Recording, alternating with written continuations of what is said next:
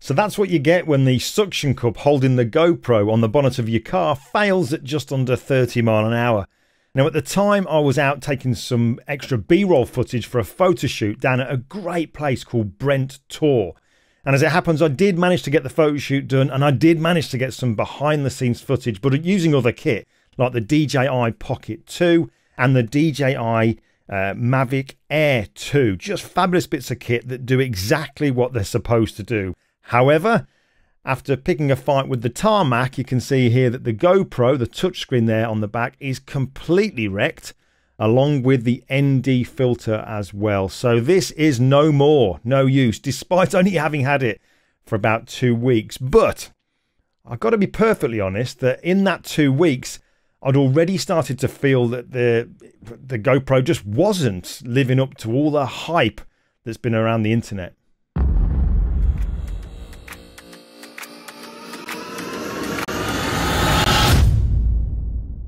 Now, there has been so much hype about this new GoPro Hero 10 that I expected so much more from it.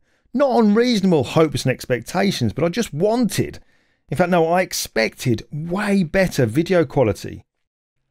Now, the last GoPro I had was going back years, I don't know, maybe version 4 or maybe even version 5, but having used it just a couple of times, I was so unimpressed by the quality of the video that it just went back into its box in a cupboard, and it's been gathering dust ever since.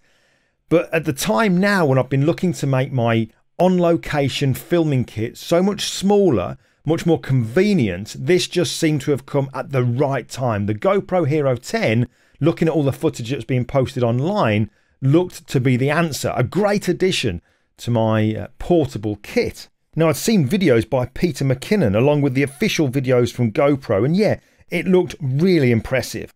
4K at 120 frames per second, 2.7K at 240 frames per second, and even been able to film at something like 5 something K as well. And the stabilization and the horizon leveling looked insane. So I got it, along with some other bits and pieces. And yes, the stabilization, the horizon leveling worked fantastic.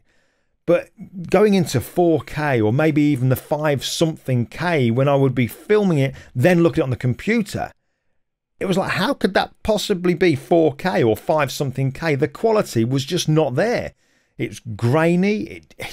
It just wasn't good. It was like going back a few years with previous gadgets I'd have used for doing some filming with.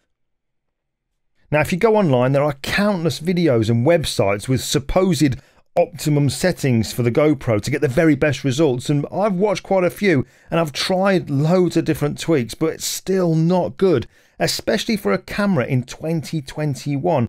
And let's face it, apart from maybe changing to a flat color profile and a few other little tweaks, does the pro user really need to do more to get half decent footage? Let alone just the average consumer should be able to just pull it out of the box, turn it on, maybe put it into 4K and still get decent footage. But no, not at all, nowhere near it.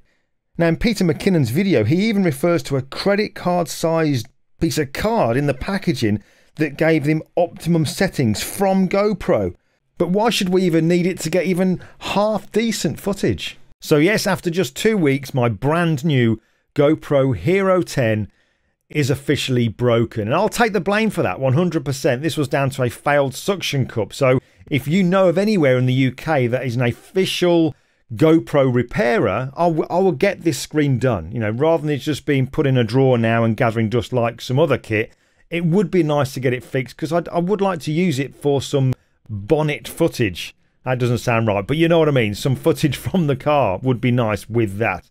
But this isn't a video about a failed suction cup. This is a video about the quality of that GoPro Hero 10. All the hype, all the little tweaks apparently you can do, the secret sauce to try to get some half decent footage, and it just wasn't there. It just seems to me that all the hype really is about the stabilization and the horizon leveling, which absolutely 100% works and works really, really well. But what is the use of that when the footage isn't up to it anyway? You know, there shouldn't be any kind of secret sauce to make this give us half decent footage. You should be able to just pull it out the box, turn it on, put it into a high quality setting, and the average user should get decent footage. And like I said, the pro user should be able to dive in as you can to give it like a flat color profile that you can then tweak. But it's just not up to it. So yes, I did manage to get some B-roll footage from the photo shoot at Brent Tour. That'll be in the video next time.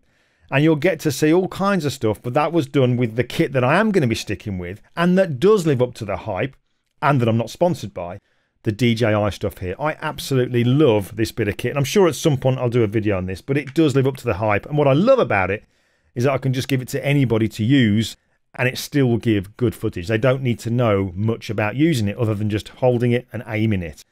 But that'll be on the video next time. So GoPro, I'm sure you're not going to lose any sleep about this, but you're not going to lose any profits either. The fact that I'm not going to be buying these anymore, but I'm kind of done with it.